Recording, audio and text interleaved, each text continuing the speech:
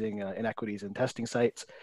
Scott, one of the highlights of this period has been getting to know you a little bit and working with you on the Racial Equity Rapid Response Team data work group. So I'm thrilled to be part of this panel today. Okay. So for me, it really comes down to this, right? Your zip code shouldn't predict how long you live, but it does. And that happens in Chicago, it happens in San Francisco, it happens in Dallas, it happens across the United States and in other countries as well. This is not a US specific problem. Your zip code shouldn't predict how long you live, but it does. There's nothing magical about zip codes, of course.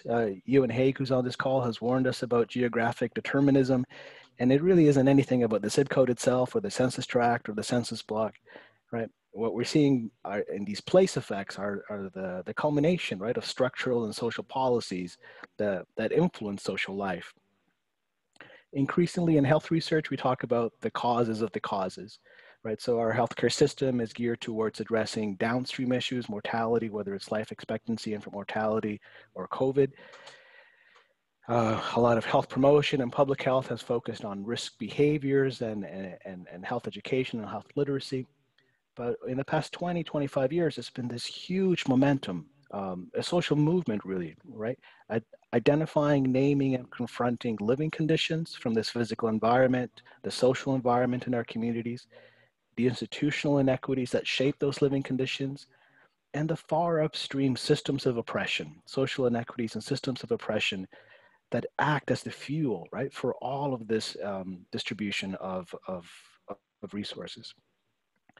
For me, the underlying concept in all of this, and if I only have 10 minutes with you, the one idea that I would present is the idea of structural violence, right?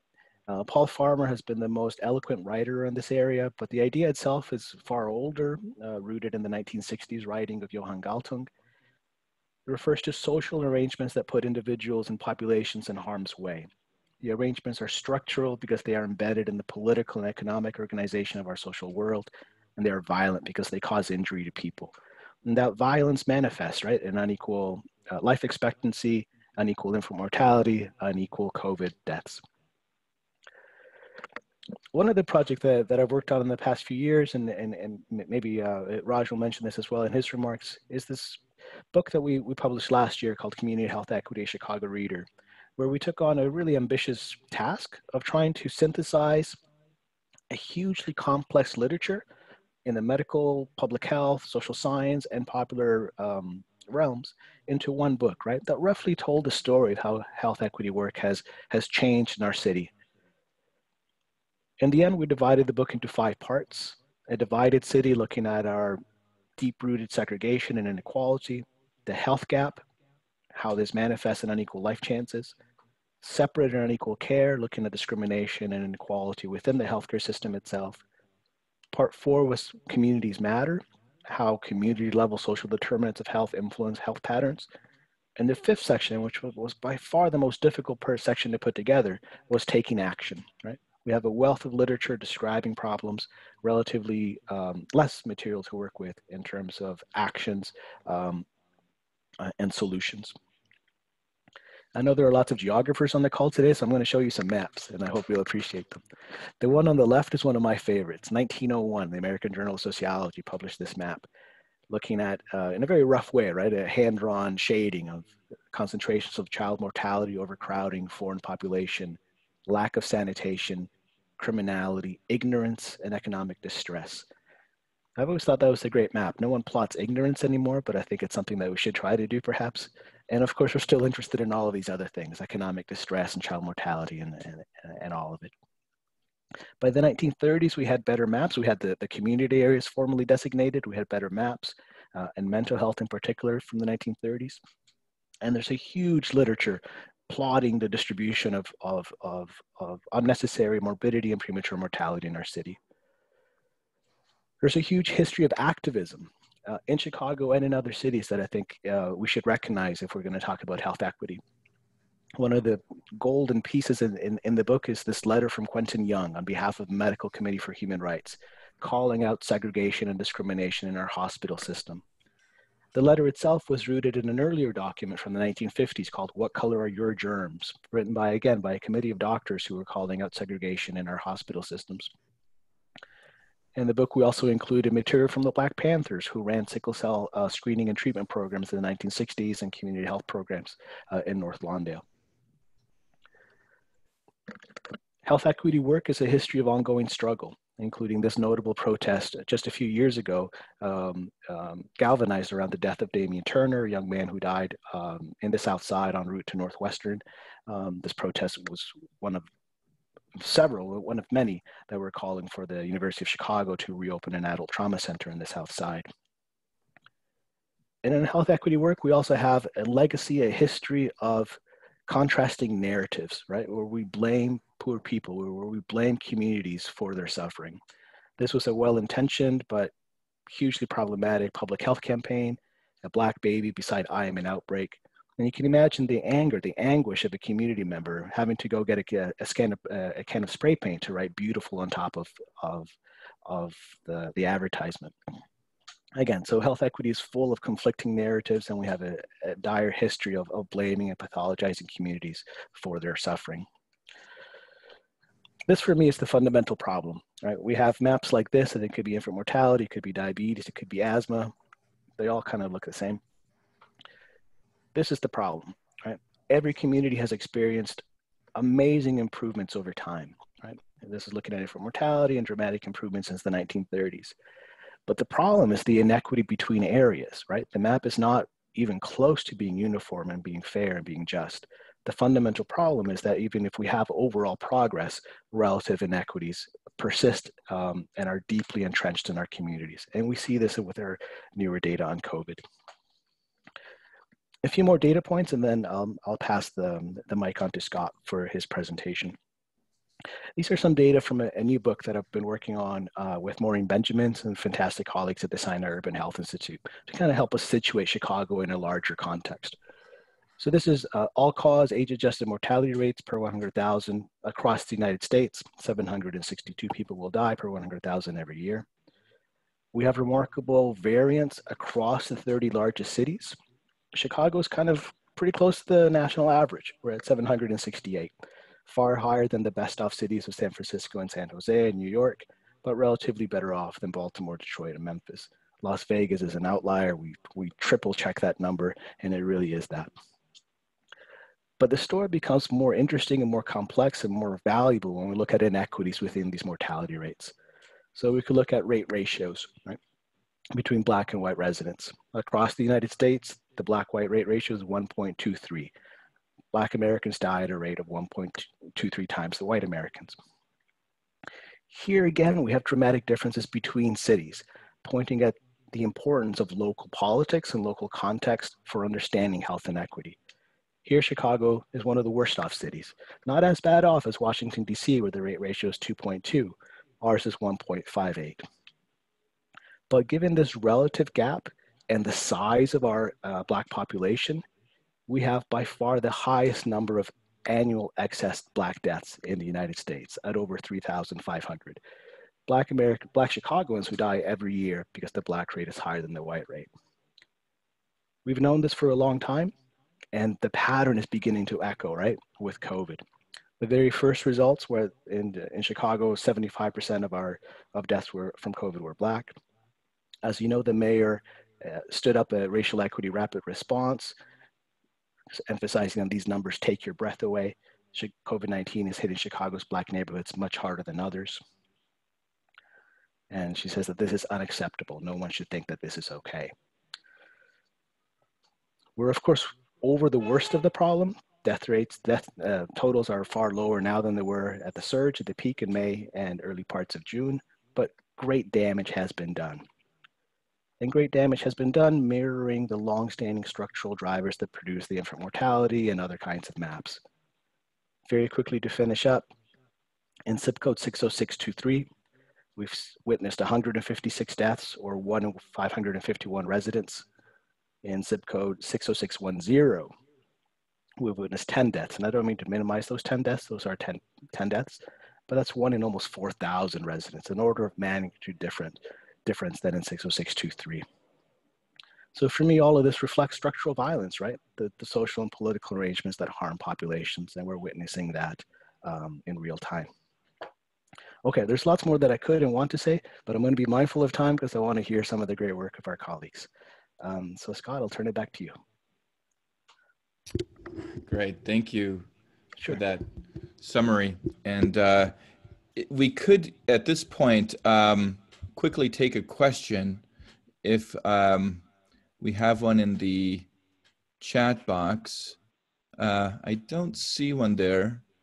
But if anyone wants to unmute themselves at the moment as I load up my screen, it's kind of first come, first serve.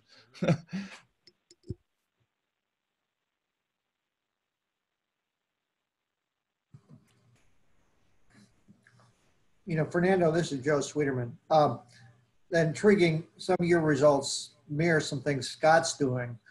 What do you think it is about the far west side that seems to be uniquely high? You know, the Austin neighborhood, whatever, seems worse than even the far south side. Any theory on that? Yeah, that's a great question, Scott, or Joe. And I wonder, it really brings to light the importance of hyper-local data, that we need to understand what's happening at the relatively large levels of communities and zip codes. But I think to really understand your question, we really need to look at smaller levels of geography as well, recognizing the differences that exist within the community areas. Mm-hmm. Yeah. And I think when we do that, we'll see that maybe some of the patterns are messier than we might see, and the west and south sides have similar pockets, right? Yeah. Mm-hmm. Right. Thanks. Okay, let's go ahead and move on to the next subject, which is really, I'm going to start to look at COVID-19 by the numbers, looking at it in terms of race, ethnicity, and income, and then kind of pivot to the role and the distribution of COVID-19 testing facilities on COVID-19 health outcomes across the city. And this figure here is showing, I think Fernando was showing aggregate numbers of deaths by race, ethnicity. This is daily death rates by race, ethnicity since mid-March through September, just last week. And you can see there that the early on, you had huge spikes in terms of COVID death rates among Black residents. And between March 17 and May 9, the Black residents experienced the highest average daily death rates. And it was great that these data were available, that city was able to identify these. I think that's step one in order to start identifying these disparities, in order to then develop strategies to address them. And then you had between May 9th and May 27th, the Latinx population experiencing very high average daily death rates.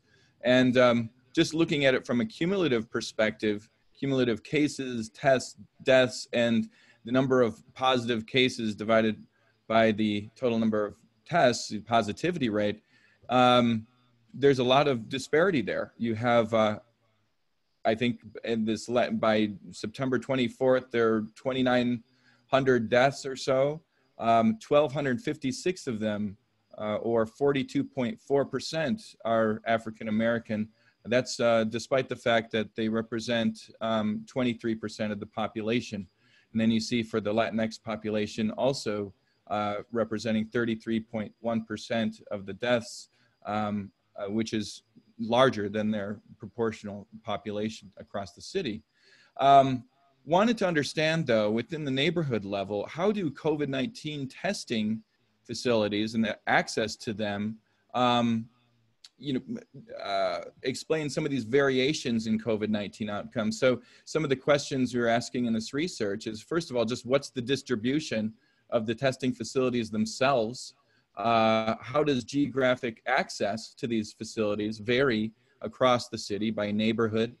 And to what extent does this access to facilities explain variations in COVID outcomes in terms of mortality rates, case rates, and positivity rates? So first of all, we needed to better understand just the distribution of the testing facilities. Maybe you're familiar with this. Maybe some of the people on the call have actually been tested. There are lots of different sources. There's no single source of data set, I could say, that provides a comprehensive list of these facilities. What we drew from was the Illinois Department of Public Health, the Chicago Department of Public Health, and also the electronic lab reporting system, which is probably the most comprehensive. But they do vary in terms of the type of information they offer. Some provide a lot of information about eligibility, scheduled hours of operation, and the languages offered there, which are all important in terms of access. It's not just about getting there or the distance. It's about whether or not you have access to testing at that facility. The point here is that there's a lot of variation there. We combined these three data sets to put together a single data set, kind of a process of synchronization, in order to get a representation of COVID-19 facilities across the city. So, and this is kind of what it looks like. You can see all the dots there. We estimate about, based on our process, about 400 or so testing facilities, which sounds like a lot, but some of them have fewer tests than others. But you can see there are some areas where there are clusters, especially in the northern area of the city compared to the south. We looked at measures of accessibility from census tract areas. There are about 795 census tracts throughout the city. So we estimated for each of these census tract origins, what is the relative access to these COVID testing sites. We looked at it in measuring access is also there. For all the geographers on the line know that there are a lot of different ways to operationalize or measure access. You could look at it just like the nearest facility in terms of distance. You could look at it maybe as an average to either the closest 3 facilities, or you could look at it in terms of travel time. And given that Chicago residents rely a lot on public transportation, in fact, a high percentage of the households actually don't have access to a vehicle. It's important to measure access not only in terms of personal car, but by public transit. So we looked at it also in terms of public transit mode and walking and personal vehicle. So this map, in addition to showing the distribution of testing facilities, you're seeing 20-minute isochrones, or the distance you can get from the single origin located kind of in the center of that blue area by different modes of transportation. So this is you can see in the blue is just by walking, the green is by public transportation, and then yellow is within a 20-minute drive time with a personal car. So depending on your mobility, you have differential access to testing, right? So we use those measures of accessibility to identify, again, these variations of relative access to COVID-19 testing facilities across the city. And the areas in red are those within the lowest quintile, those that have the least access to testing sites.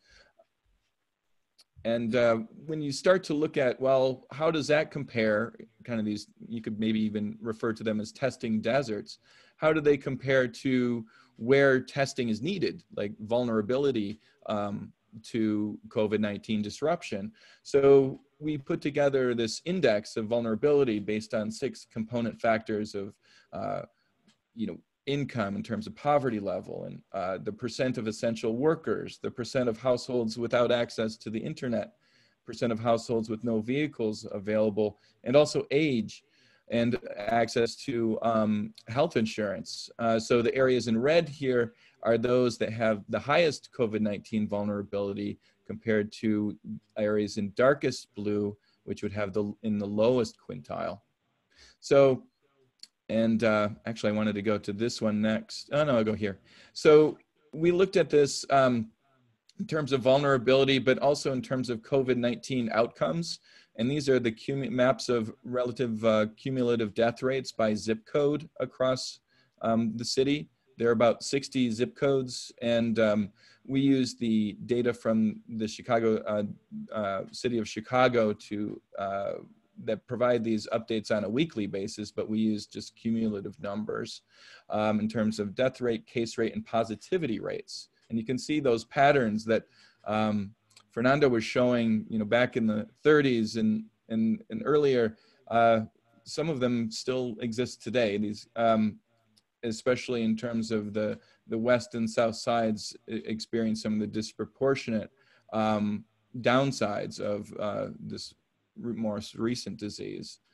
But when we look at it in terms of, say, testing and access to testing, and also COVID outcomes by vulnerability, those highest vulnerability areas, you see that the death rate is much higher there, 150.9 versus 44.2 in those darkest blue areas. Also look at it in terms of positivity rate, which is almost double in those highest vulnerability areas.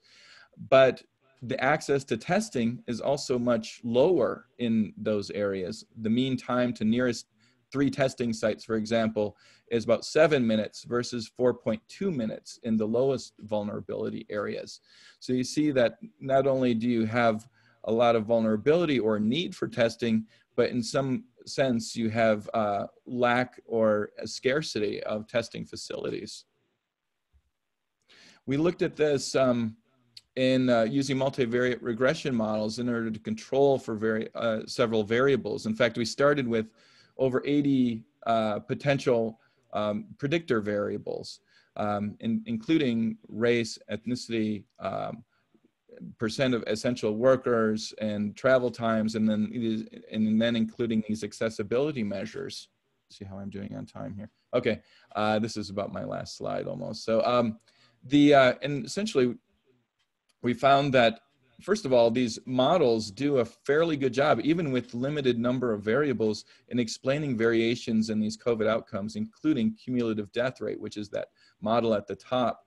For example, percent who are traveling by or commuting to work by public transit on average in the, according to the American Community Survey, that's positively related. And it's actually that most powerful predictor of and positively correlated with cumulative death rate. Whereas, number of testing sites within a 30-minute trip and number of large testing sites, or those sites that have 500 or more tests, are negatively correlated. So the greater, as you have less access to testing sites, you have greater cumulative death rates.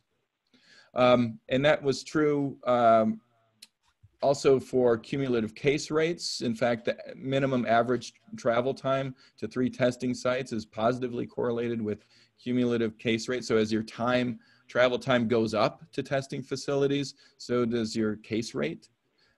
We also found that, in fact, this is the most powerful model overall, explaining about 74% of, or 70% of the variation in positivity rate.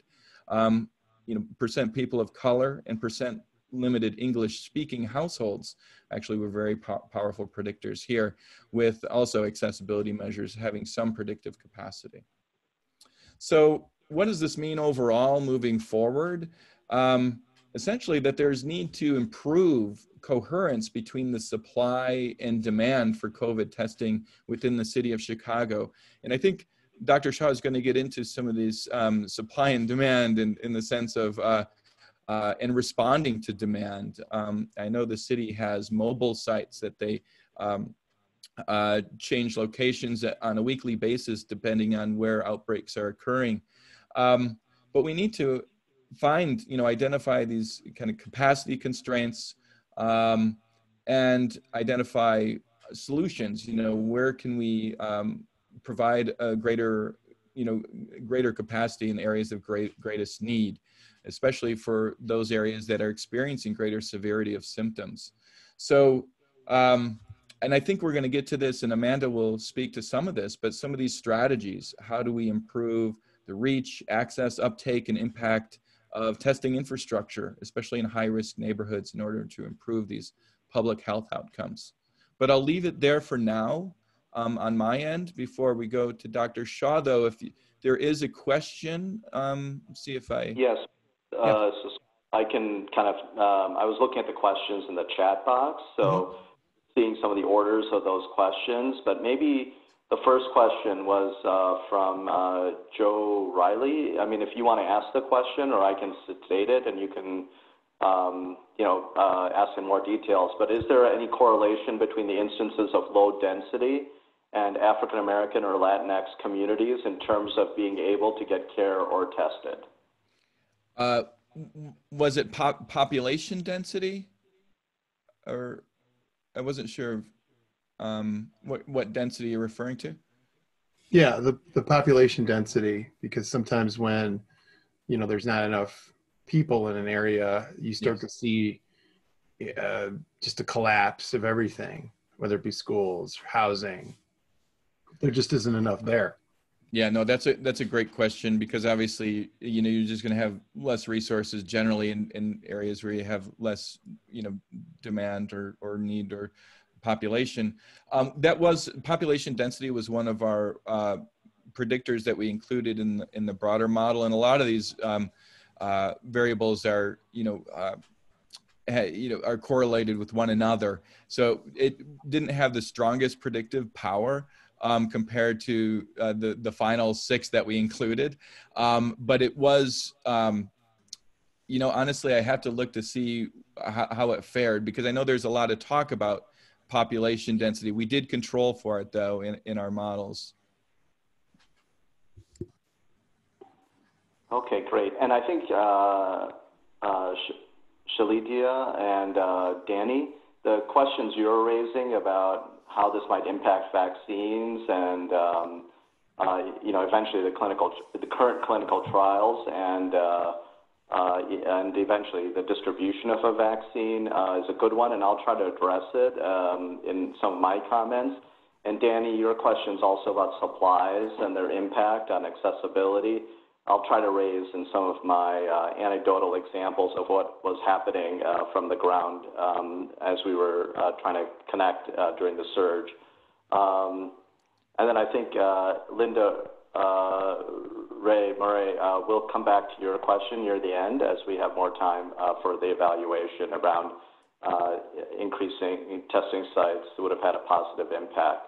And then how that might play out. So we're trying to just appreciate everybody putting in their questions, and we'll try to get to them. And if we don't, please ask them again. We'll make sure we try to address them. But are you okay, Scott, with me going forward with some comments? Yeah, great. In respect of time, I think we should move ahead. But yeah, there'll be hopefully more time at the end for questions to all the panelists. Yep. Thanks. All right, wonderful. Well, thanks again, Scott. I echo Fernando in inviting and co-creating this lunch and learn capability with the work from the Chaddock Institute and the Center for Community Health Equity. And just a little bit of background about me is I trained in family medicine as my primary appointment, and then geriatrics. And I've been at Rush now for over 20 years. Mainly in the space of working with older adults and finding new interventions and running clinical trials to support conditions such as Alzheimer's disease, but also been involved for the last 6 years in advancing some of our capabilities around the city for health equity issues. And we see these partnerships as excellent ways of sharing and growing and developing based on the knowledge and expertise of all of us from our different viewpoints. So what I thought I would at least provide as we get ready from looking at sort of the patterns in the past, the data that Scott presented about findings around analyses of what was happening with the COVID surge and afterwards, is to just give some anecdotes so that people will understand what it was like as we were approaching solving some of these problems on the fly, even if we were imperfect at it. So I wanted to give 2 examples. So the first example was the coordination and work in an area that I trained in and actually did some work, which is the care in long-term care settings. Right after I finished my fellowship, it was one of the first activities I had was being a medical director in a nursing home in Berwyn, where we brought students and to help with frail elderly patients. And I will tell you, this is the worst nightmare for anybody who works as a physician, who is a medical director in a long-term care when you get an outbreak. We used to worry about flu epidemics that would go through a nursing home. And when the first stories came out of Seattle at that time, of the impact on a nursing home, and it was actually a skilled nursing facility for people that were rehabilitating, as being one of the first clusters that were examined, it already started raising red flags in my mind, even though I hadn't practiced in that environment for a while, about the potential impact that was going to happen in long-term care settings.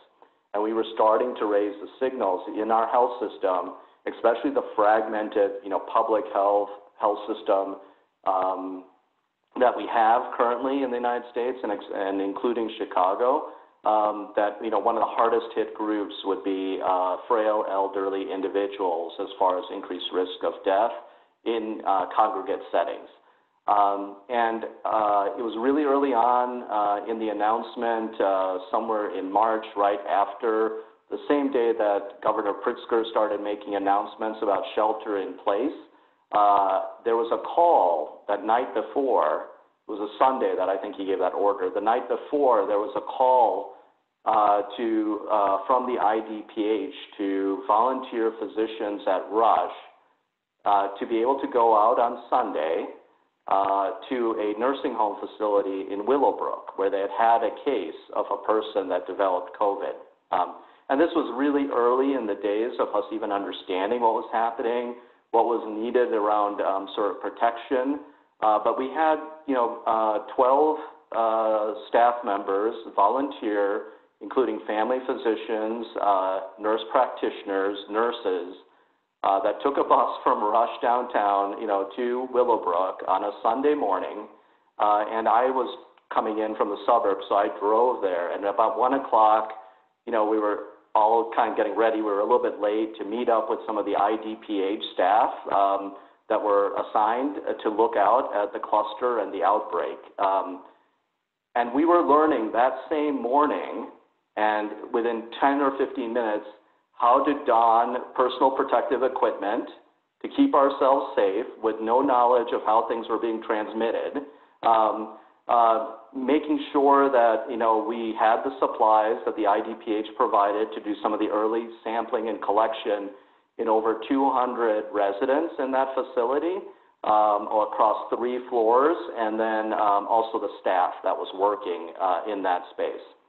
And the one thing I distinctly remember was like a really nice, beautiful spring day, and the sun was out, and I was in the parking lot waiting for the bus with the other people to come by. And I look across the street, and at the entrance for the building, where there's already been a case, all right, and that's why we're about to go in, there was a paramedic that came through, an EMT, right, in their ambulance to pick up somebody. And he was a young Asian man who, I watched him walk out of the vehicle with no mask, no gloves, and just walk into the building, right? And I couldn't imagine in my head, look, the disconnect between what I was about to go in with full protective equipment and what was just happening with that 20-year-old that just walked in the building without knowledge of what we were just about to do. We did end up going through, learning on the fly, very professional IDPH staff as they were learning about how to manage this and how to handle this at the first events of collecting samples, documenting the samples, getting room numbers so they could do some ideas of what was in the long-term healthcare facility. And then we ended up collecting that samples. Within about 3 days, we started getting results back that about the 200 residents and about 100 staff, there were 70 positive cases. And it just told you about how fast the spread was happening. And over time, I think in that facility, as more news came out about what was happening in long-term care settings as a large place for mortality in the state of Illinois, I think over 30 people died in that facility. And it just showed to me, like, one of the things in the map that I think would be good for Scott to consider is we also have to know where these places are that are at higher vulnerability, especially like long-term care settings, and have plans already available and already staffed and ready to handle these things in the future, building on mechanisms like how would you handle an influenza outbreak and, the standard operating procedures. And now hopefully we have measures around COVID. And in the short amount of time, I want to give you the second example, which is working with the Chicago Department of Public Health that happened about 2 or 3 weeks afterwards. And here now what was happening is the city was starting to get reports, was starting to realize the disconnect between where they have services and capabilities from a public health system, especially decades of a public health system not getting the funding and support to handle the throughput, and how they were working with health systems that were also dealing with patients coming in, and a total restructuring of how they were trying to help people with COVID symptoms, but then also being available in the community. So it happened at a lot of the medical centers around the city, but in a collaboration between University of Illinois at Chicago and Rush, and the Rush contact was Liz Davis, who's a general internist, and she coordinated with infectious disease specialists at UIC. They built a team and a way of scheduling physicians, mainly in primary care and infectious disease, along with nurses and fellows in infectious disease, to be a stand-up, kind of like a ready team to go out to various sites, especially in homeless shelters or transient housing, and then the long-term care facilities. And I became part of some of that in team and going through a few of the volunteer activities where we would be called the day before and say, the CDPH is asking us to go to this site. Let's, rapidly get a team out there and then, set up in the dining hall usually of what these places were, where we would, put all our equipment and our PPE and get it ready and then test everybody that was a resident there. We were using the rapid screening at that time, so we would get a signal and we would enter people's data in the app that the CDPH had collected for future contact tracing. But then it was mind-boggling that we would be collecting this information from people in kind of an assembly line, testing them, and then asking people to wait in the end, where some of them, one of the physicians would go afterwards and talk to them about the results of their study, and then working with congregate housing facilities about spacing out people that seemed to test positive on this in the space and separating them from people that were negative. And doing this all rapidly as you were going from one institution to another to learn from each example. Having maps and, even knowing where those congregate living places were for homeless individuals or for transient housing up front would have probably helped us in better planning and coordination. But we spent most of our time just kind of being on the ready and just waiting for that call that would come from CDPH. Now, in the end, that was a model that was not sustainable after the surge completed, right? Because you were depending on volunteers that were now getting pulled into their regular practices. And we left a gap again in those communities for the potential for an outbreak to again occur. So it just tells us we need models that can sustain, right? And I think I'm going to end there and give the rest of the time back to Amanda. I'm a little bit over, but I just wanted to at least share those two kind of scenarios to give that flavor of what was like on the front lines. That's great. Thank you, Dr. Shah. Think about, and I think that your insights about the potential interactions, I think we talked yesterday, between urban planning, where people can live in terms of, and how constraints and zoning and so on, and public health outcomes, especially for, with the aging population and so on, and just affordability of housing. I think there are a lot of, there's a lot of talk in that area right now. And I think, Amanda, this is a great segue for you to talk about sustainability and design. It's fits right in. So Yeah, it was a perfect transition. All right. Do you want to go ahead and you have some slides, right? I do. I will pull them up.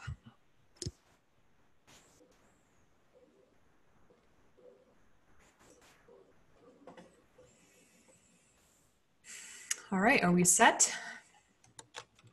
Sure, looks good. Thank you.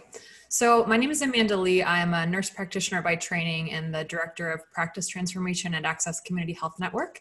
And like many of my co-presenters on this call, have spent the last months and months very deep in COVID planning and evaluating. And so I have been leading our large interdisciplinary team to design and implement and evaluate our COVID testing process at Access. And I do just want to say what an honor it is to be included in this group. And I think we know that there's strength in intersectional and interdisciplinary collaboration to address these complex challenges. And I think this shared space just really highlights that well. So thank you for inviting us all today. So in my presentation, I'll briefly review our response at Access and in looking and building a sustainable model and really looking to bring testing and care to communities that we know have been historically experienced health disparities. So Access is, for those that are unfamiliar, very briefly, we're a large federally qualified health center network. So we have 35 health centers across Cook County and DuPage County. So we have a very wide geographic footprint, and we care for about 180,000 patients annually. And about 30% are African-American, excuse me, 50% are Hispanic, and around 90% are at or below the 200% of the federal poverty level. And so in our COVID testing principles, so we started this process mid-April, and excuse me, which is a little, you know, things were already happening at that point. And our top guiding principle in this whole process was really safety for our patients and staff. And we know there was a pretty significant PPE shortage at the beginning of the pandemic. So that really drove a lot of when we were able to integrate this into our practice. And we also know that testing is, of course, a crucial component to identify infections and reduce spread, and always supporting our mission to make testing available to those in their own communities that they live in. And one of the things that we thought a lot about at the beginning is accessibility. So I think someone earlier had talked about transportation and the reliance of public transportation in Chicago. And so we decided early on that we didn't want to do drive-up testing, even though that's a really successful model at a lot of places, but we didn't want that to be a limiting factor in, or access to a car to be a limiting factor in patients' ability to be tested. We also embedded our testing model within our medical home model. So we do primary care, and decided to use telehealth as part of a critical part of the testing process. And so that means we're able to have an assessment, both, you know, for health components, and then for needs, just general needs and social determinants needs, and provide education around COVID, because we know and honestly still is, there's so much change and confusion. So being able to have that touch point of speaking with a healthcare provider and really covering all the information and the isolation criteria, and then also linkage to resources, so behavioral health, food resources, et cetera. And so we use the highest level of PPE recommendations by IDPH and the CDC. And what I'm really going to talk about today, I think that I thought would be the most interesting for this group is our sustainable testing design. So very early on, we wanted to build sustainable testing that could adapt to weather and could adapt to different COVID testing processes, because we knew early on that could change, and also to be prepared for vaccination advancements. So that has been part of our planning from the very beginning. And so I'm going to walk you through our site design just to get an idea kind of how we approach this. And so again, the goal was just the highest level of protection for patients and staff. We wanted a really streamlined traffic flow. And the goal is to have patients at our sites for under 10 minutes. And often we've definitely been able to do that. Often it's under 5. They can be in and out with the testing process.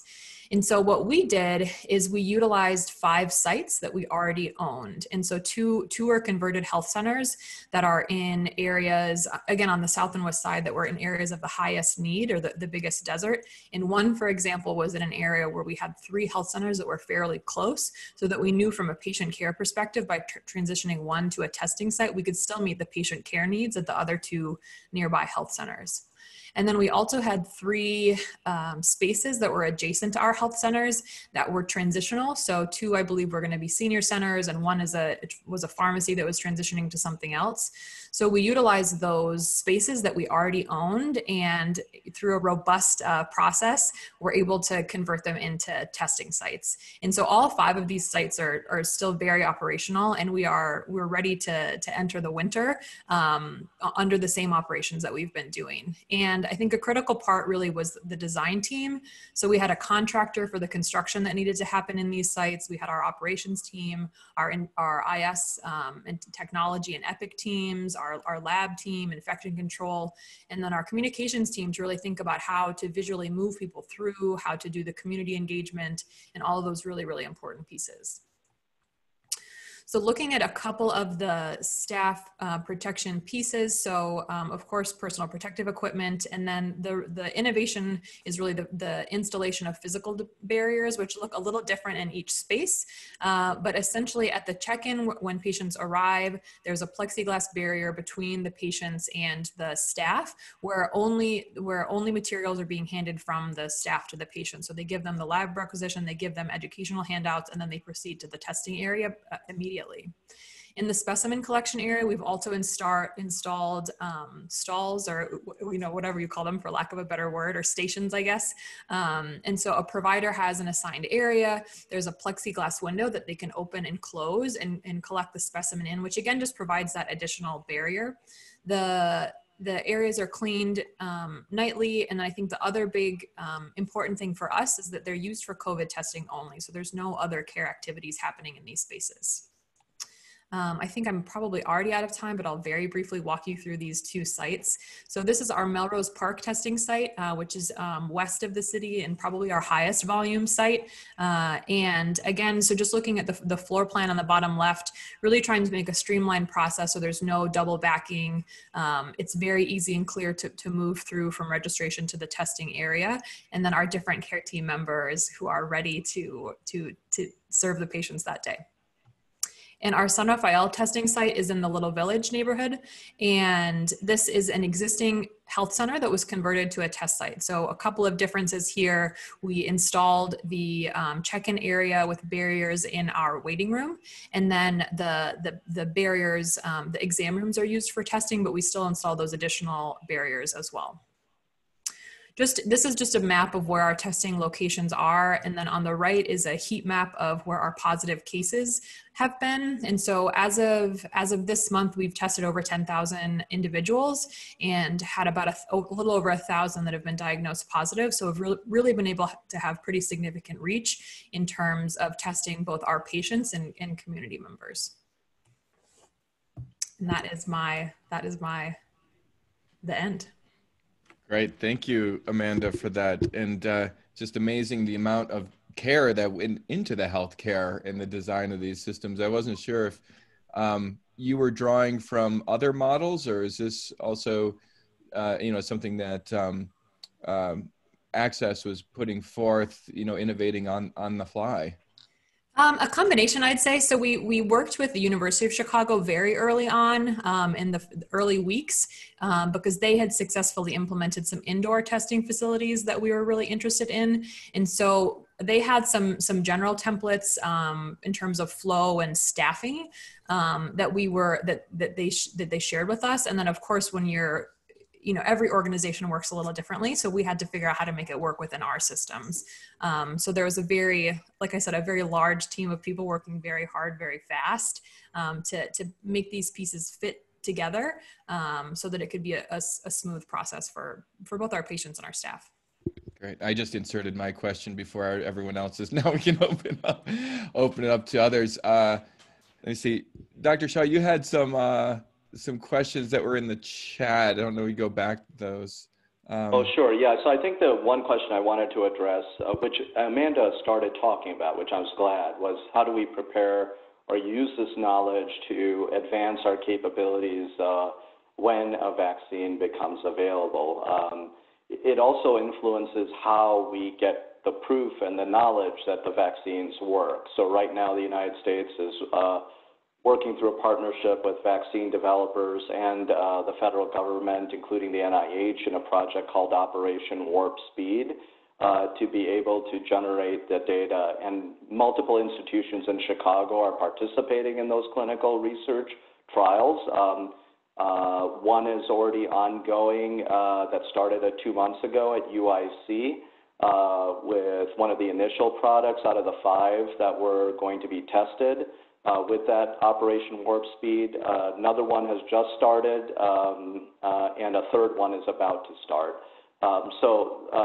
It requires involvement. There's been a large commitment on the NIH and the vaccine developers to try their best to ensure that the essential workers and diverse participants are included into the results of the studies, so then there can be better shared decision making once that becomes available and that data can apply to all. I know it's going to be a challenge. I'm an investigator on the team at Rush to do this type of studies based on we don't have the natural access we used to, which is to be able to go to people's churches and congregate areas and to have conversations with them. We're going to have to use different ways to get information out. And I think that's the biggest lesson in my mind about what's going to happen, not only for the trial, but then also for vaccine delivery, which they're also prioritizing like they have been for the flu for certain populations, including those that are usually of diverse communities and lower socioeconomic status. And we just have to be prepared for this. And the problem is in this entire story is this information asymmetry, right? Like the structural barrier in my mind is that there's some groups that get better information to act on than others. And presentations like this is how do we try to break through those barriers without us having to tell the same story 100 years from now when the 50th pandemic will occur, all right? And it just requires us to keep an open mind and to listen to all of us from different perspectives to give people the best information so they can make decisions at their kitchen table about what makes sense for them around participation in a trial and hopefully getting vaccinated. If anything, we need everybody to get vaccinated for the flu. I'm just going to be honest and put that plug in right now because that is something we can do, right? It's not theoretical. It's something that we can do. And so I'll stop there, but I think that's a big part of it. The same patterns will exist as the questioner rightfully brought up. Yeah, are there any other, thank you for that elaboration, Raj. Are there any other questions? We could try just opening the mic at this point. We have a couple minutes left. If it's complete mayhem, we can raise hands, but oh, there's one in the chat. Hi, Alan. Hi, Scott. Hey, Alan. One of the things, and you have the experts there, I'm 75 years old, and I'm really concerned about when I should consider getting the vaccine. I mean, I realize it won't be out till the beginning of next year, that first responders will probably be first, but how do I determine if I feel comfortable getting this vaccine? Yeah, I think that's a good question, Alan, and it's a question that people do need to ask. And that's why I think we're trying so hard right now to follow the strictest guidelines on the scientific process and evaluation for safety and efficacy. And that's why you're seeing multiple vaccines being developed rather than just one. I will tell you, I've never seen anything like this in my life, okay, around vaccine development. Vaccines usually take about 20 years to develop. We're about to try to do this in a framework of 2 years. It is unprecedented, right? Like, I hate to say that. Everybody uses the word unprecedented, but really it's just, I mean, it's mind-boggling when you think through the technologies that are getting us here, and the teams that are having to develop, and it just shows the innovation of all of us. Hopefully we will have better answers to the type of questions about sort of, you know, the benefit, the harm, and the risk associated with the benefit and the harm, so people can then make the best decisions. You know, we will be including a lot more older adults into these studies because we know immunization has different impacts, and the immune system responds differently. But we just have to understand by getting diverse people into the studies that will generate the data, and be those citizen scientists to join us. But it's a great question. And just as a follow-up, there are 5 major studies going on, I believe. How do you determine which one you should go? Is that just where your provider, whoever your provider is, if it's Northwestern or Clinic, whatever they have? Or do you think that you would feel more comfortable getting it from Moderna rather than Johnson & Johnson? Yeah, no, I think that's always a difficulty when there's multiple different types of vaccines going on and each one having different perspectives. But I want people to join in whatever they're comfortable, right? Because we need data on all of this. So even if you're a Rush patient and you want to go into a study at UIC because it's closer to you or the scheduling is better, then do it, right? Like it is not a problem. We actually nationally, we've been working on building the COVID prevention network, and there's a registry where people can sign up about their interests and know which are the sites that might qualify. And then they can have those talks and discussions about, you know, the way the study is structured and make a best decision for themselves. Thank you. All right. I think we're just a minute after our time, and I know that there are some unanswered questions, but we're going to have to end it there because I know you need to get into your next Zoom meeting somewhere. Thanks again, Fernando, Raj, Amanda, and all of the guests who tuned in today. And yeah, there was a question about the availability. The recording will be made available, and we'll send out a link to that recording. So thanks again, everybody. And we hope to have some more good news responding to these health disparities in the future as we think of them more critically. Thanks again, everybody. Thank you, everybody. Thank you, Scott. Thanks, all. Have a good day. You too. See you later.